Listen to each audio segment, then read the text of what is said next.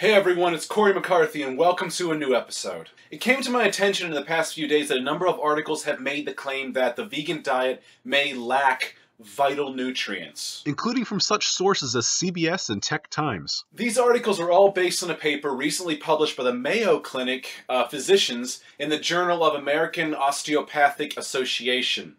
While the Mayo Clinic was not actually attacking vegan diets, the sensationalized titles of these articles risk spreading misinformation, especially when some people see a title and draw a conclusion before even reading any further. Ignorant, I know, but it happens all too often and we have to account for the idiots. Thus, I felt that a video on the topic would be useful and informative, one that you could share with others and help educate, and perhaps even learn something yourself. In the actual paper by the Mayo Clinic, they actually discuss a number of research-proven benefits from a plant-based diet, such as improvements in coronary artery disease and coronary heart disease, but also decreases in hypertension, hyperlipidemia, obesity, type 2 diabetes, and cancer. And based on research from March 2016 that was funded by the World Cancer Research Fund, a 35% reduced risk of prostate cancer. Are you listening to this, Jason Blaha?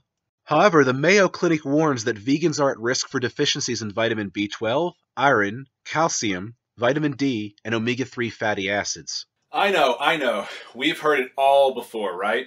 As a side note worth a chuckle, they did say that contrary to popular belief, vegans have not been shown to be deficient in protein intake or in any specific amino acids.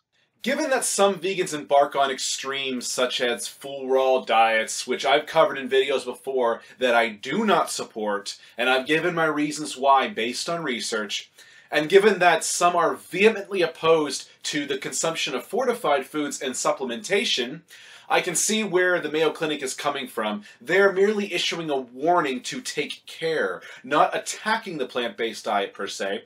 I've said before that everyone, vegan or not, should consider supplementing with B12. B12 is water-soluble, and any excess will be passed out via the urine. So there appears to be no need to worry about overdosing if you are a healthy person. And if you specifically watch my Kino Body Response video, which I will link below, I go into how wide-scale B12 deficiency actually is, not just among vegans, but also natural sources of B12, as well as vegan food sources beyond supplementation. I also discuss vegan omega-3 food sources and supplements, including those that contain DHA and EPA. And I advised you all give that video a watch to save me from rehashing. It's very detailed and fully referenced. As for iron, calcium, and D3, I would not recommend you supplement with those unless you have been tested positive for a deficiency.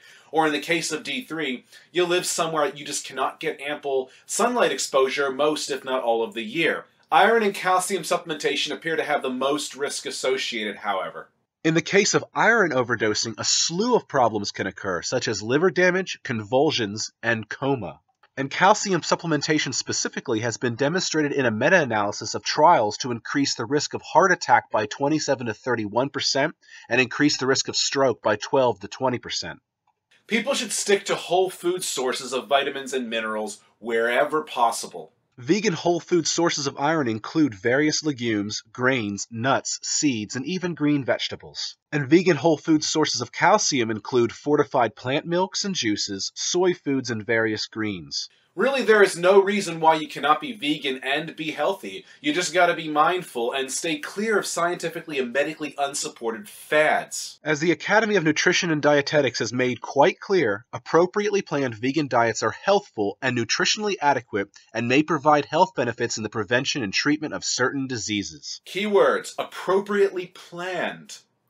Anyhow, if you found this episode informative, please like and share it so that it may reach others. And please don't forget to subscribe to my channel to keep on top of the weekly updates. Till we meet again.